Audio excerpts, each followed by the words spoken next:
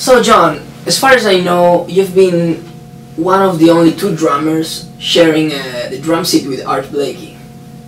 How was the experience? What did you learn, and any comments about it? Okay. Well, you have long-ended questions that really have long answers, but my time with Art Blakey was split between kind of two capacities. When I first started with Art Blakey, I was the second drummer in a big band. That was 1980, and the big band was really a small big band. It was 11 pieces, but it was Art and I both playing drum set. Most people would say, "Yeah, you play." At the same time too? Yeah, at the same time. Yeah. Most people say, "Hey, what, you play percussion?" No, it's two drum sets. And Art would always say when people ask him, "Hey, why do you have two drummers?" And he would say, "If two horn players can play together, two drummers can play together." See, that concept is, you know, it's only unusual in, say, in Western music, because African music, Afro-Cuban music, there's 3, 4, or more, 5, 10 percussionists.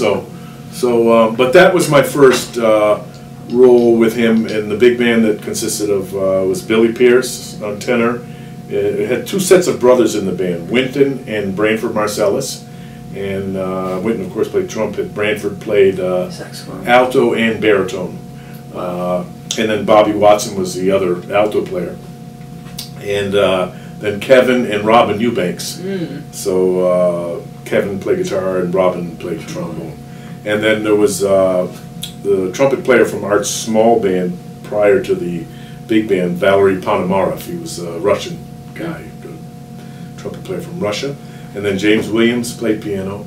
Charles Fambro was the bass player. And like I said, Art and myself. So my time in the big band was a little bit short-lived, because we did like a tour of Europe that lasted for, I don't know, maybe 3 or 4 weeks or something like that. We started in Sweden, and we did all over Scandinavia, Norway, Sweden.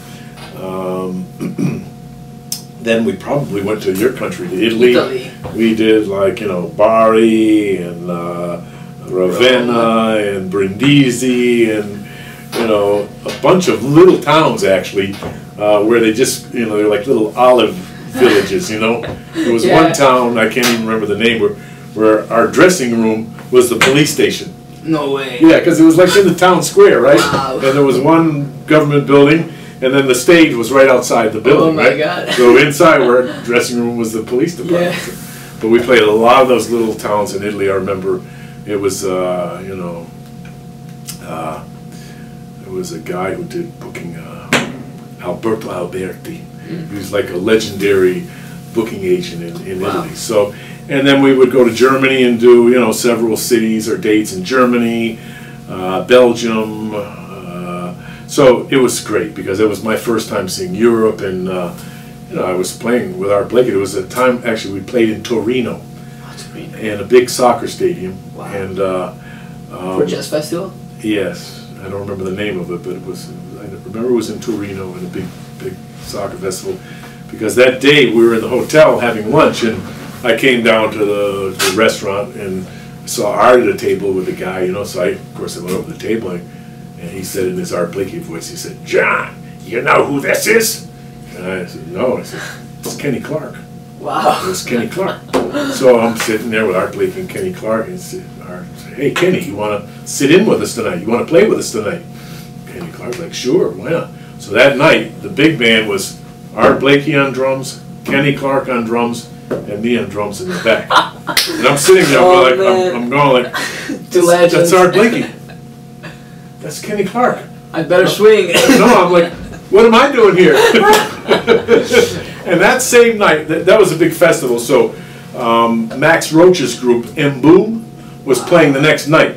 So as I'm up there with those two guys, right, I look over, and through the stage back entrance, I see Max Roach walking across the soccer field. And then like Omar Clay and Roy Brooks and Freddie Waits. These were all the guys in Max's percussion ensemble. And Warren Smith. And so I'm like, oh man, this is like crazy. And then Roy Haynes was there that night too, because I think he played before us. So And that's the way it was. And you know, in Europe with all those jazz festivals, they're always, you know, if you go to Montreux or North Sea, and there's actually a recording of that big band, Art Blakey and the Jazz Messengers big band, live at Montreux and North Sea Jazz Festival. So that was pretty, you know, a pretty special experience and time. And like I said, we did maybe 4 weeks tour of Europe, and then we came back to the States, and Art went back to a small group. And I don't know, maybe 2 or 3 months after that, I get this call from him, and he wants me to be his road manager. Wow. Of course, he didn't put it that way. He just said, "Hey, I need you to go down south with me." And I was like, "Well, for how long? You know, I don't know. You got to call the manager." Were you teaching already? No. Well, I was doing some part-time teaching at the University of Mass in Amherst, which is my school and where I lived. I still lived in Northampton, Mass, which is a little town out in western Massachusetts. And so, anyways, what transpired was I went on this one trip of like the Caribbean. We went to like Martinique and Guadeloupe, which are the French Caribbean, and then I think we played Fort Lauderdale. Maybe we went out to Houston or something like that. And at any rate, it led to my becoming his road manager, which lasted for about 2.5 years. So I was watching him. You know, Art Blakey worked 50 weeks out of the year if he could, or 48 or whatever. He was always traveling, always working because he had to. So virtually, I'd be watching him play, you know, 5, 6 nights a week for almost 2.5 years. Have you seen the book that I wrote about? So that's how I was able to write that book, because, you know, I'm sitting there. My job as road manager was really, I mean, that's a nice name for about 12 different jobs. You're the driver, you're the sound man, you're the MC. Sound man too? Yes, very often.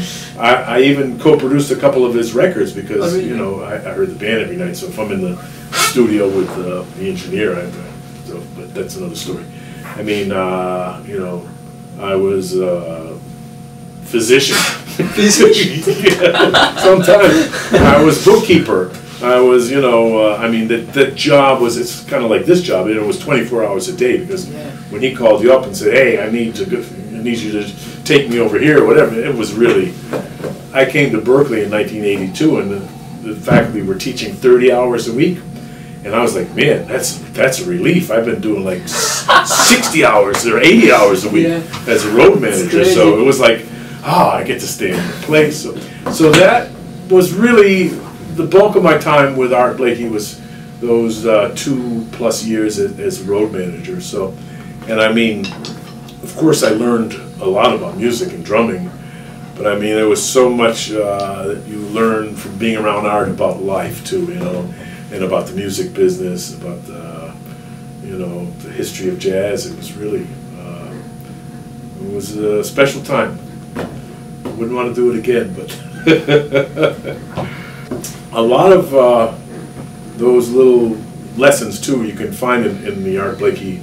Do you have a copy that we can showcase, you know, here? I had one copy that I just gave to Yaron, and he got a copy. I think I took it home. So, okay. But you can find it easily. It's an Alfred Music. It's called Art Blakey's Jazz Messages. And take note, guys. Art Blakey's Jazz Messages, Alfred Music. But of course, it's all transcriptions of the stuff he played. I mean, his vocabulary really. But interspersed throughout the musical stuff, the notated drum stuff in there, there's little anecdotes. Yeah, I read all of them. Things that he would tell me, or he would tell other members of his band, that were very. I mean, like the one outstanding thing that he told me one night was really long after I was his road manager. But he came to Boston actually to receive an honorary doctorate from Berklee, and so, you know, Art Blakey being Art Blakey, when he got here, you know, Billy Pierce and I were both in the band together, so we were around him when he came, and so he said, "Okay, where do you guys want to go tonight? I want to hang out." So we took him over to a jazz club that used to be in Cambridge. It's gone now. It's called 1369 Jazz Club, and so we took him over there, and of course we ended up down in the office with the owners of the club, sitting around having a drink, talking, whatever, you know.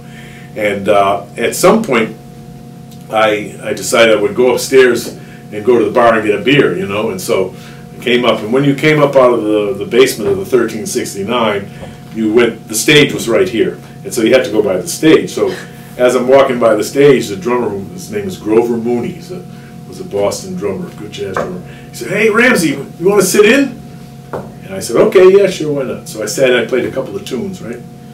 And then I went back downstairs where Art Blakey was, and I didn't know it at the time, but Billy Pierce told me later. He said, when I was playing, Art leaned over to him and said, "Billy, who's that playing up there? Sounds like John." And so I didn't know that, but when I came back down, I sat down next to Art, and he leans over to me, he goes, "John, you know when you play, you don't have to prove nothing. All you got to do is swing." And that just hit me like boom, because he heard something. He heard me. Yeah, probably I'm up there thinking, "Oh, Art's downstairs. I got to really play something, right?" But it was just a general sort of, you know, approach that probably, whenever I played, I probably felt that way. You know, like I got to really. And he just. That's what I do too. He just heard that, and he you know, and he just said, you know, when you play, and it was a huge lesson. You know, when you play, you don't have to prove anything. All you got to do is swing. And that kind of, if you think about his style, you know, that was his thing, man. He would swing you into bad health, so to speak. So the lessons from Art were sometimes like that, you know. They weren't like, "Hey, play this way." There were plenty of those too, but sometimes they were bigger. So I think those are the best ones, though. Yeah, because they have an impact and they stay with you usually. So you gotta try to remember that, though.